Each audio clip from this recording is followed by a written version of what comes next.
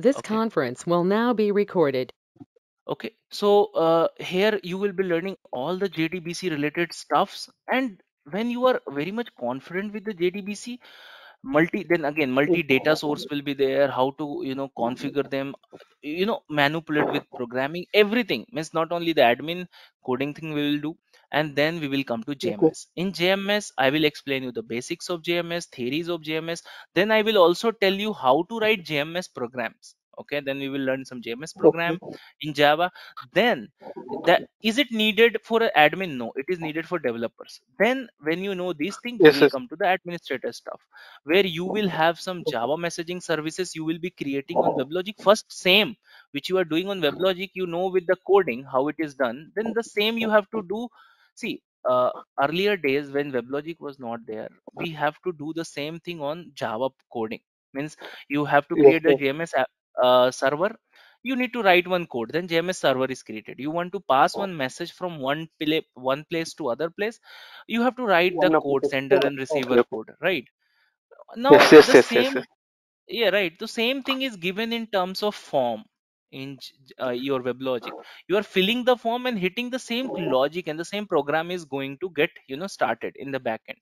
So if Yes. you Yes. know how this program was written with a logical understanding, then obviously the form will looks very simple to you. So we will do understand JMS and JMS service and JMS APIs. What are the APIs in terms of programming? Then we will do the same which in the programming we did. We will try to do the same in the Java, this WebLogic JMS page. Okay, so this will look, Okay. both you will be doing. You will be doing administration. You will be doing programming both. Then WebLogic Okay. security comes. In WebLogic security, you will learn various security aspects like SSL, WebLogic, how you can secure WebLogic, Realm, how to, change authentication provider, authorization provider. When, let's say, you are hitting some set of username password. Let's say you are given one username password, you have limited access. Maybe your architecture or maybe your, like manager have more access. You have less access, right? This is done by Okay. WebLogic security. Some roles will be created, groups will be created, realms will be created in WebLogic, right? So this is how to Okay. manipulate the realm. Let's say today you are working in one WebLogic, and that WebLogic Okay. is using some backend LDAP, right? Let's say any LDAP it's using some, let's say it's using AD as an LDAP, just assume. And let's say your company is hiring some contractor from another company. Let's say you are working for ABC Corp, and your Okay. Like ABC vendor, you Corp, are telling, right? Uh-huh. let's say whatever company you are working, and let's say this ABP Corp given some contract to some another organization. That organization name is, let's say, Flipkart. Okay, Okay. so Flipkart already have their set of employees in their whatever LDAP they are using, AD or OUD, whatever, right? Some LDAP they also have. So currently you are using AD as an backend. Let's say today Dinesh want to, let me, so today let's say Dinesh want to access to or log into the current environment.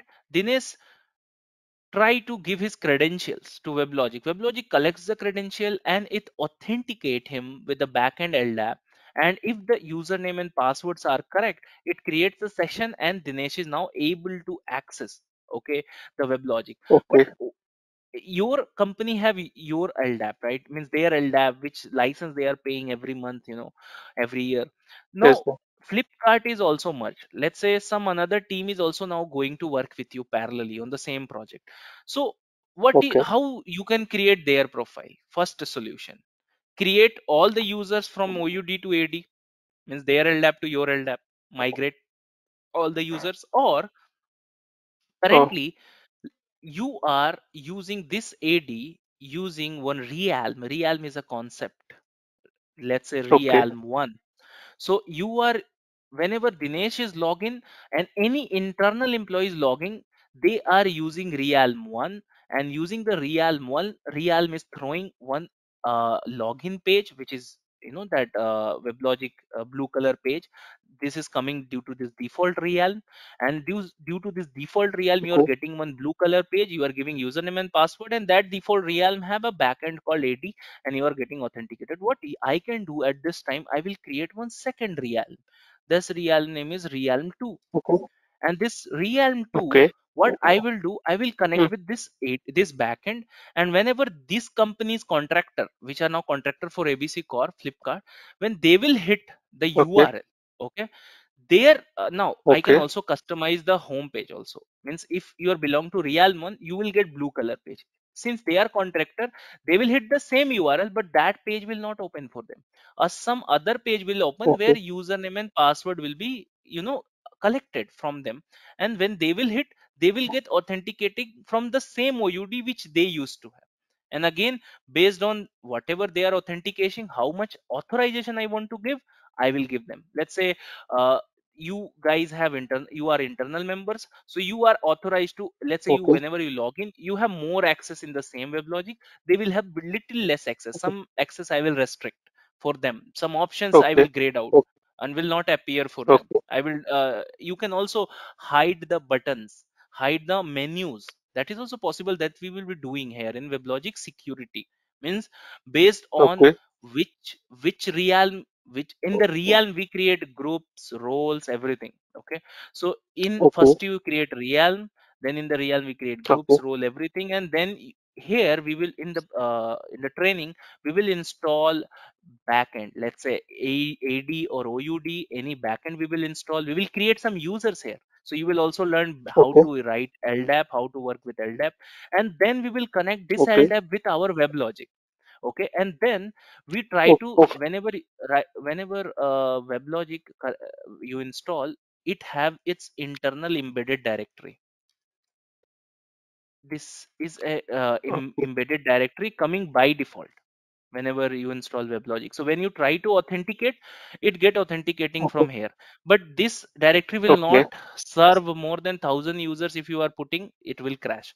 So what developers do when they install WebLogic, Okay. they cut out the connection of this Okay. directory, and they install a third party heavy directory like ADOUD or OpenDJ, this kind of directory, and then they connect their WebLogic this external directory as a authenticating directory that you will be setting. We will be installing and removing the connection from the default directory and putting it to the third heavy loaded, the directory which can take heavy load as a third external directory, Okay. we will be connecting.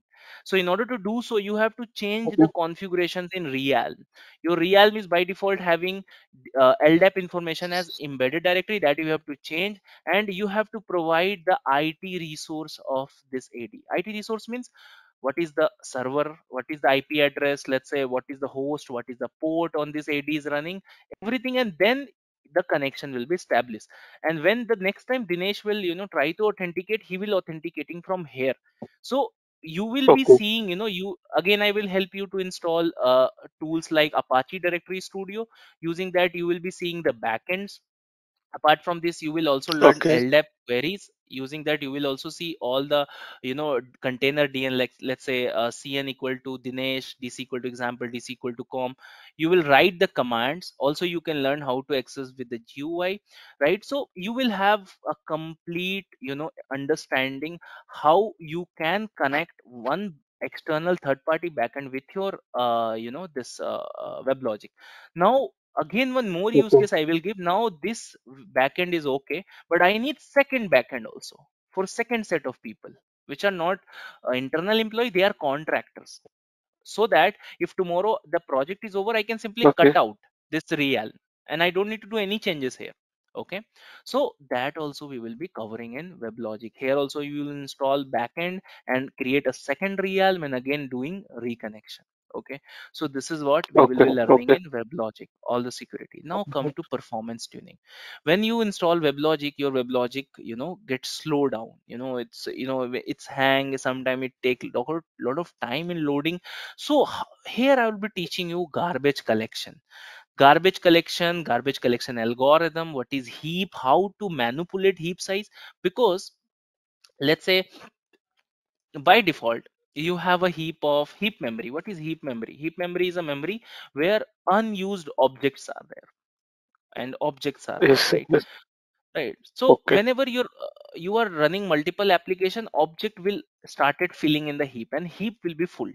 So how to increase? Okay. There are two solutions: either increase the heap size or remove this unnecessary object, so that you will Object. achieve the performance, right?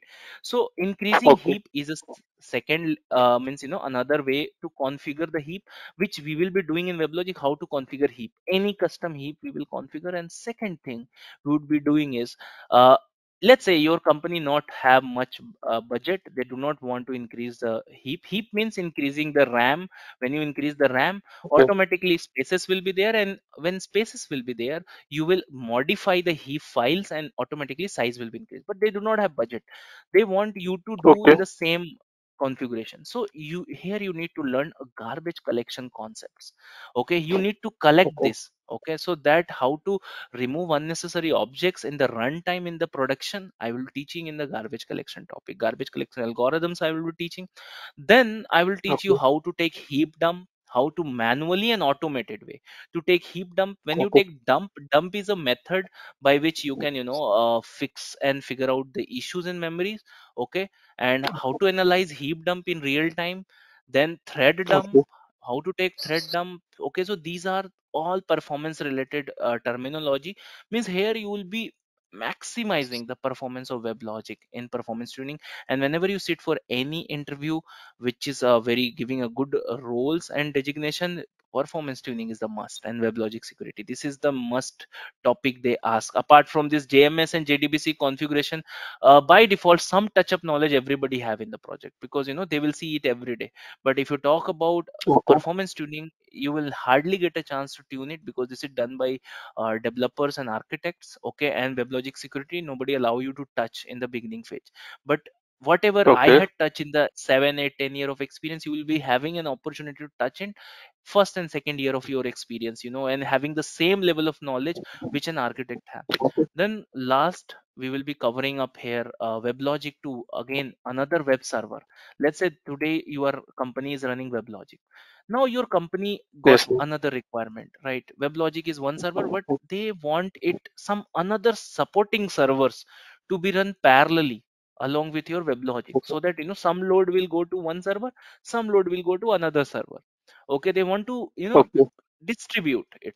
So how to integrate, how to do this configuration, we will be learning WebLogic to web server integration, where you will be doing some plugin related work, integration configurations. Okay, you will be installing that third or fourth application server, and we will be connecting that application server or web server with your WebLogic. How to do it, we will be doing that. All the configurations and notes will be given to you, PDF, PPT, everything will be given. And when everything is done, we need to perform upgradation, means, and patching. Let's say Okay. some issues come, right? So Oracle will give you some patch, how to apply patch, what are the types of patch. Okay, how to fix Okay. bug fixes using patch, we will be learning. Then Okay. we will be performing Okay. live upgradation. Means, let's say today you are working on 12C, any version doesn't matter, you want to switch to the next version. What are the general step for upgrading any application server? And where here we will be live upgrading our application server. So you will have then some dumps, some notes I had given, and I will also help with the resume building. Okay, what are the points you have to Okay. cover. But don't you think, if you know this much and then you build your resume, obviously you can see almost end to end everything here, right? Okay, sir. Is it clear? Yes, sir. Is it too clear? No. Okay, let me stop recording 1 second.